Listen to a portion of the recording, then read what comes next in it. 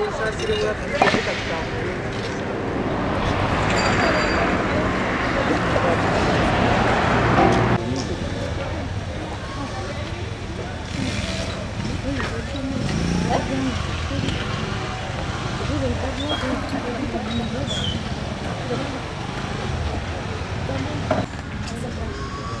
Uganda enyuma.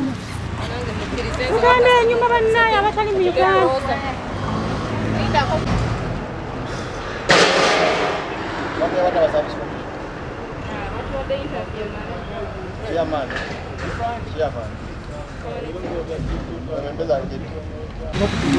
But you're the one man who should do it as police. It's a public court, it's a day where people are working, it's an open court. Why are you not allowing us to enter? I have no answer for you. Sorry? I have no answer for you. So on whose orders are you acting? You can call the spokesperson of the judiciary. I hope you have the contacts. So you've been ordered by the judiciary not to allow people here on a working day like this? Of course, sir. And even a public place. Uyo gadi wo mulamuzi. Nya kitundu ndi wano. Nazze wano sono saa 4 ne dakika nga 5 nga nze kukola bintu bisatu. Ekintu ekisooka omulamuzi Kisaakye olunaku lw'eggulo yatuwadde paka saawa yampadde saawa 5 okumpa ensala yange mu kusaba kwe nateekayo nga njagala dolave musango gwa Kyagulanyi asazeemu na buli kyonna kye yakola ki basazeemu ne byonna ebyakolebwa. Luli ku Lwokusatu abalamuzi baali 8 baawe ensala yaabwe. Ensala ey'omwenda ebadde ya lwaleero. Kakati nezijanjifuna ekyokubiri nva kuwawaabira abalamuzi 8 abakooti eno.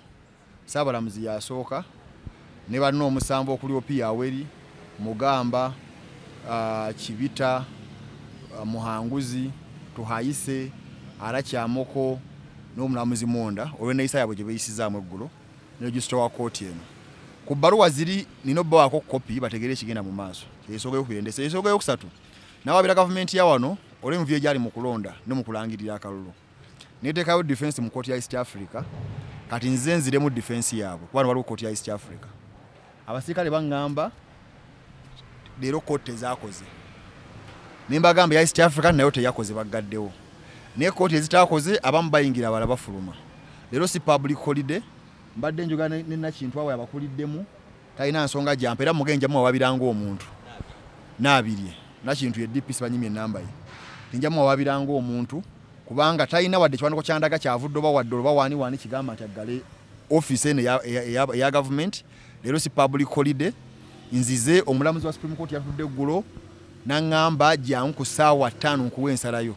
Nina okufuna ensala nateekayo okusaba kwange nasula ssente mu kkooti nenzija ne nkuwoza mwenna mwakulaba. Kakati simanyi lwaki ate Onyidola agamba Onyidola mukubidde essimu wano aganya ogikwata paka weekutuseeko ne nkubira lokeeki ne mugaba poliisi yammwe ekola ki wano aŋŋambye mbu kanzirye nakatannaba kunzirira ne nkubira muyito omwogezi wa judiciary ne mugaba kooti zatukadde okubanga ziggala ki nga bazitugalya nga ate office za government zikola yagambye simanyi naye kadde mutalina kyeyazzeemu. Akati nze njagala lulingi yange omulamuzi nga bwe yagiŋŋambye so ntudde wano mbeere nga nnengera omulamuzi kuba ayinza okujjawo nga mpita ng'ate ndi wala ate natula mu kkubo eno okukola buli omu waliwo ekintu ki so ensonga lwaki ndi wano. At around 10:50 I reached this gate for 3 purposes. The first purpose was to get my ruling from Justice Kisaakye, who made it clear yesterday that she would make a hard ruling in my recusal application against Onyidolo today at 11 a.m. Secondly, I've complained against 8 justices of this court, including the Chief Justice and the Registrar, about their conduct yesterday. And I'm supposed to serve them copies. Thirdly, I sued the Uganda government in South African Court of Justice, which is housed here, on a point which is about the conduct of elections. Upon that, I had come to file my rejoinder today. But the court staff are telling me, not the court staff, the police here, commanded by one Nabiri, is telling me the court is not working. Yet I can see the CJ, Chief Justice is in, judges are in, and court staff are entering. So, I wanted to know why. I've called Onyidolo, he has refused to pick my calls. I've called Lokech to ask him why his police is behaving as it is behaving. He has just told me he will get back to me as not. I've called Muita, is it the PRO person, the spokesperson? He has refused. Actually, he told me let him find out. He has not got back to me. So that's why I'm here. I want to be here. I filed my case. I paid court fees. I'm entitled to get my judgment, the 9th judgment, to see the reasons why of the judge. And I'm sitting here because the judge may come looking for me to give my ruling. So that's why I should not move from office. Where I'm sitting is outside their premises. This is a road reserve. So let's be here. Patience works. Patience works. Let's be patient. I think they will get some legal sense because there's no legal justification for what they are doing. Let me wait. Yesterday we left here at 6. So since we left here at 6, so here let's see what comes up. You've threatened to sue individual police officers. What do you say? There's a Navi, an ASP. I've asked her to give me a document telling her to close the gate. She's showing me none. Police officers must obey only lawful orders. So I don't know if they're working on legal orders of Onyidolo. Then that commanding officer, ASP, I may take her on because she's derogating my rights. I'm entitled to a court decision. I'm entitled to fair hearing. Fair hearing includes getting a decision. I'm entitled to, I'm a Ugandan. So I can't come to court and then I'm blocked without any lawful excuse. Because a public holiday is not what? It's unfortunate that I have to address you here in front of the gates of the Supreme Court of Uganda. And I've come here to make a very brief statement. It's a sad day for our country that the unconstitutional events that started unfolding yesterday in the premises of the Supreme Court are continuing today. Yesterday, when I was reading my consolidated ruling, which covered the ruling on the recusal application filed by Mr. Mabirizi Male, I specifically stated that it had not been called yesterday and I could not pronounce my ruling on it. I discovered Mr. Mabirizi introduced himself in court, and when I discovered that he was in court, I made an order that I would deliver that part of the ruling today at 11 a.m. When I arrived at the court this morning, the tent where the court has been sitting was being dismantled. That was understandable because the court has been hired, the tent was being hired, of course, at great expense. And the reason why the court had moved to the tent was because we are operating during COVID times when we were having high numbers of people, parties, and lawyers, and the judges sitting at the same time. So I immediately talked to the court supervisor and requested that the Supreme Court courtroom on the second floor prepare ruling. And I'm glad to report that the court was accordingly prepared. I waited in my chambers for Mr. Mabirizi to show up in the courtroom so that I could also go to the courtroom. As I address you now, it is coming to 1 o'clock, almost 2 hours later. And I received a call from one of you saying you are waiting outside. Ordinarily, the judges are not supposed to work through the meeting. But at the same time, I cannot keep quiet when we are seeing these kinds of things unfolding when the Chief Justice is actually in residence. I made inquiries from the registrar.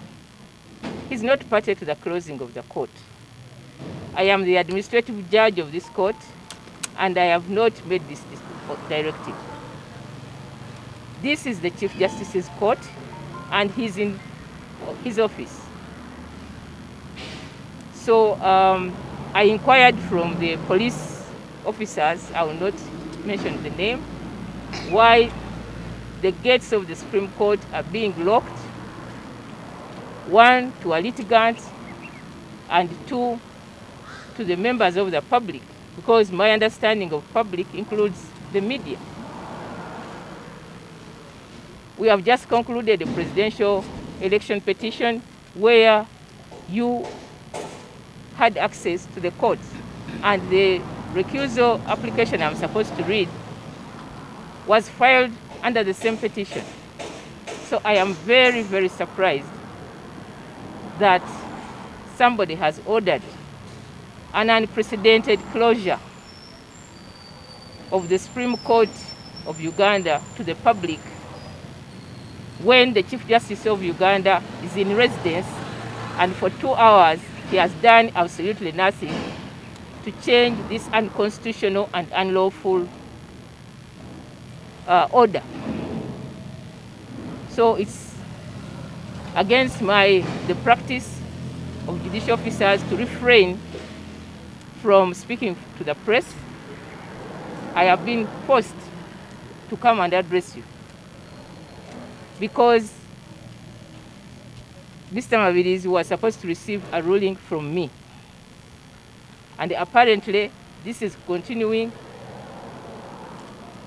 because there has been an effort to gag me to read my ruling, which is unconstitutional.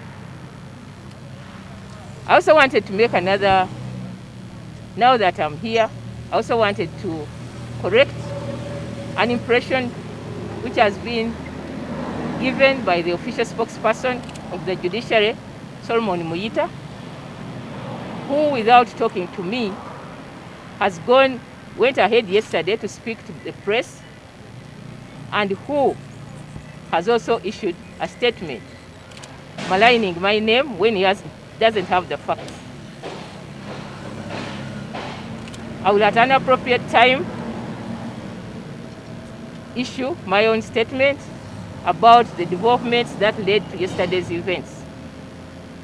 And since Mr. Muyita, the judiciary spokesperson, has proved to be inclined either to speak from an uninformed position or to speak on orders of powers that be, from now on, I'll take the responsibility to communicate the position that I hold to the press directly. But the official position as of now is that my file, which was confiscated yesterday, has not been returned to me. This morning, I went to the registry to recover the file, and I was informed by the court office staff that the file was not returned. This is the place where files are supposed to be kept if they are not kept in the judge's chambers. I inquired from one of our registrars who is in office. He was not aware about the file. The registrar staff informed me that they had left the files in the boardroom, which I checked yesterday, and the files were not there. This morning, I went back and checked in the boardroom, and the files are not there. So I'm left with no conclusion that my file has been confiscated, is still being confiscated by none other than the Chief Justice of Uganda. Because yesterday, as I approached the tent, his security detail, which is attached to him for his personal security, is the one which removed the files from the tent where the court has been sitting. And it's very unfortunate. So since the files are not in the official registry, I tried to access the Chief Justice. He was engaged. I tried to access his personal assistant. He was not in office. But the position as of now is that my file is still confiscated unconstitutionally. And that is very, very unfortunate. So with those, no, I'm not going to address Uganda, sorry. So with those words, I want to say to the litigant who was supposed to receive his ruling that I would deliver his ruling at sometime next week on a date that I will communicate to him. I hope the communication in since he's unrepresented, I'm sure there is an address that where his official telephone number and whatever other contacts are indicated. So the communication will be to him. And as for you, the members of the press, you and I know the provisions of the Constitution. This court is a public court. No one has the authority to lock it during office hours. That is not the judiciary, that the people who made the Constitution, or the people of Uganda, that's not the judiciary that was envisaged. And it's very, very unfortunate that this is happening under the watch of none other than the Chief Justice of Uganda.